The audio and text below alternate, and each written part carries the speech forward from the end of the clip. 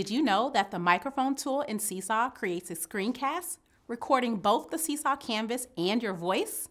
The microphone tool in Seesaw is a great way for teachers and students to show learning, explain ideas, and make thinking visible. Let's start by checking out some ways teachers are using this powerful tool.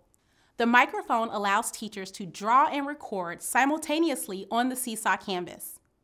One way teachers use this feature is to create a screen recording to reteach a skill or concept to one or multiple students. With the microphone, differentiation becomes quick and easy. Students are able to watch the reteach videos during their independent time in centers or station rotations, or even at home so families can easily support their student in mastering the skill. That was one fun and exciting way to use the microphone to draw and record. This multimodal tool can also be used to create demo videos and exemplars to support students in completing their Seesaw activity. Students can also use the microphone to draw and record just like teachers. This is a great tool to use to make thinking visible. One way to do this is to have students take a picture of their hands-on learning. Here is an example where a student uses manipulatives to make groups of 10.